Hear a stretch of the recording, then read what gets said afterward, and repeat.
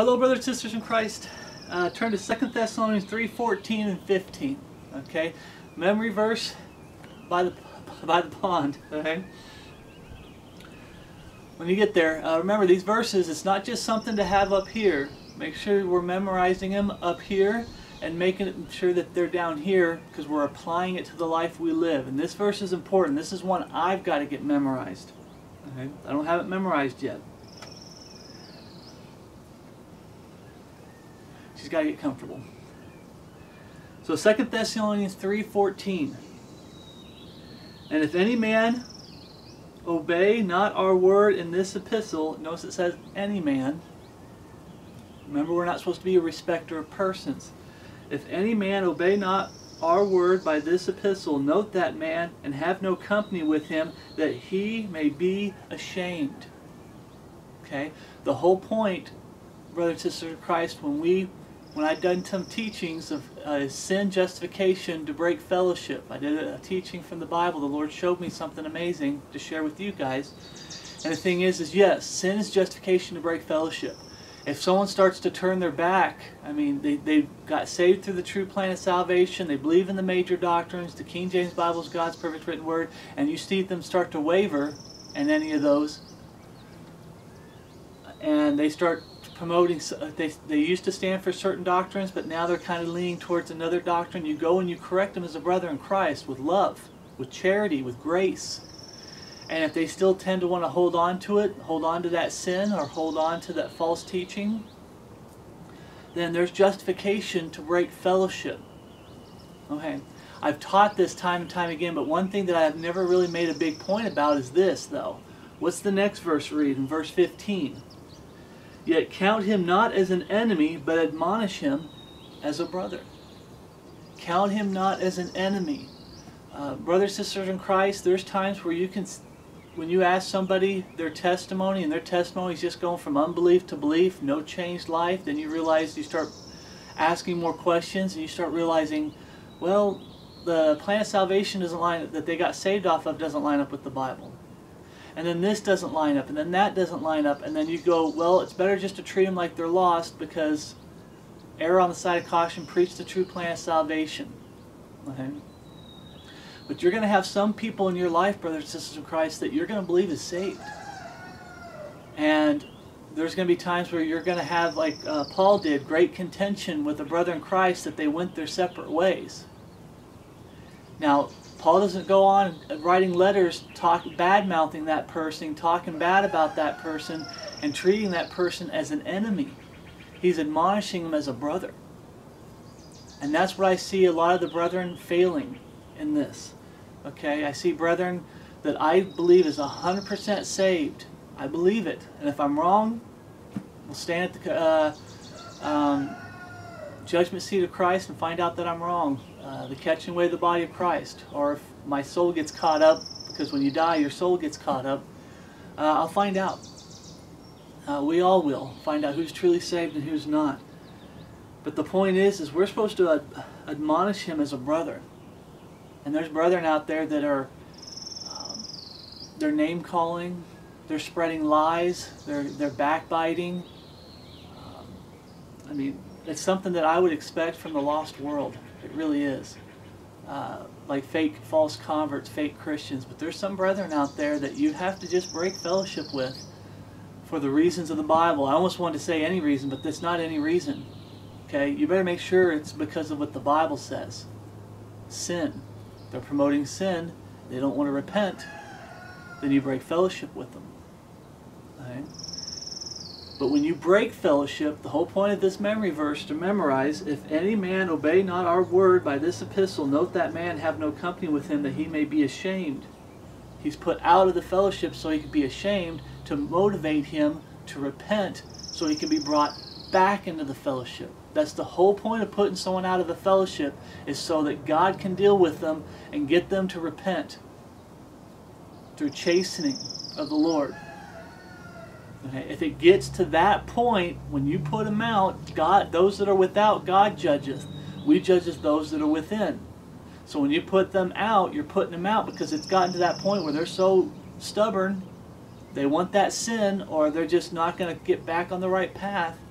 that you're putting them out of the fellowship so God will judge them and get them right with Him so they can get back into the fellowship. That's the whole point. You don't put them out of your fellowship so you can kick them to the curb and just start spitting on them and treating them like, you know, dirt. You don't reward evil with evil. You don't turn around and treat them like they're just wicked and start telling everybody they're lost, they're a Jesuit, or all this junk. Okay? Some of you know who you are out there that's been calling me a Jesuit behind my back. You don't do that. If you have a disagreement and you have to go your separate ways, you admonish him as a brother. Okay? Remember, that's still a brother in Christ. There's a lot of times in this world, brother, sister Christ, that we point out a lot of false converts, a lot of false teachings, the attitude someone has towards sin. Do they hate sin? What God says is sin? And we talk about how there's a lot of false converts. But brothers and sisters in Christ, there's going to be saved brethren in your life that you're going to be breaking fellowship with because they're off somewhere and they don't want to repent. They're in sin somewhere and they don't want to repent. Now it said break fellowship.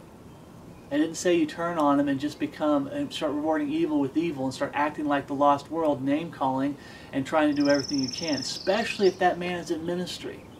You don't turn around and just start promoting lies and hypocrisy and false witness, doing everything you can to turn brethren against that man in ministry because he's off somewhere. Okay? You admonish him as a brother. Then you give them to God. You put them without and you let God deal with them. That's how God designed it. So I'm pleading with the brethren to memorize those scriptures. And if any man obey not our word by this epistle, note that man and have no company with him, that he may be ashamed. Yet count him not as an enemy. Who's the enemy? The lost world. You don't count him as an enemy. You don't treat him as an enemy. But you admonish him as a brother. I'll reiterate this. Another way to say this is you put him out so God can chasten him, but you put him out with a door. There's a door there for him to come back. There's a way for him to come back. You don't put him out and treat him like the enemy, like you just seal off the door and brick it up and everything so it can never be used again. There's no way for him to come back. That's why this is saying, no, you don't treat him like an enemy. There's supposed to be a door there for him to be able to come back. He repents. He forsakes, he gets his heart right with the Lord, he gets back to serving the Lord. You're supposed to be able to invite him back in your fellowship. Admonish him as a brother. Memorize this scripture, brothers and sisters in Christ, and please, please apply it to your heart and apply it to your life. I'm going to fail you sometimes, and I don't want to. I'm going to try not to, and my goal is not to. I've been corrected by some of the brethren on some of the ways I've said things. I've been corrected by brethren when I slip up and say things wrong. But if I make a mistake, brothers and sisters in Christ, I'm going to do my best to repent and forsake. But bottom line, if you have to break fellowship with me in the future, I said, I'm always examining myself, and I see the faults. We can watch the faults that other brethren make, and we can learn from the faults of other brethren and do our best not to make those same mistakes. But I'm still a man, and I'm still under the law of sin. The word death is dropped. If you've ever followed this ministry, the law of sin and death is what the lost world's under. We are under the law of sin. We're also under the law of God for those of us who are saved. But I'm still under the law of sin. I still have to deal with this wicked flesh. I still make mistakes. Okay? Be careful to not do what the lost world does, just turning on each other and fighting with each other. I've seen it happen where these people they're brothers in Christ and they're just, like family, and they're just so close in ministry, working together, and then you just see them turn on each other. And they just start going at it with each other and just treating each other, rewarding evil with evil. And just going crazy. That's what the lost world does. But as Bible-believing, God-fearing men and women, we're not supposed to be like that. If it's a brother in Christ, it's a brother in Christ. If you've called a brother in Christ lost, he's a Jesuit, he's this, he's that, because he's off somewhere, whether it's sin or he's off in one of his teachings a little bit, you need to go apologize to that brother. You know what the Bible talks about, that offering? I know this is just a short video, but that offering, when they were going to give an offering, Jesus was talking about it. He says you need to stop and don't even give that offering to God. You need to go make it right with your brother and then come back and give your offering to the Lord. And I'm paraphrasing a little bit, but You need to go make it right with your brother first. Even if he's a brother you put out of your fellowship.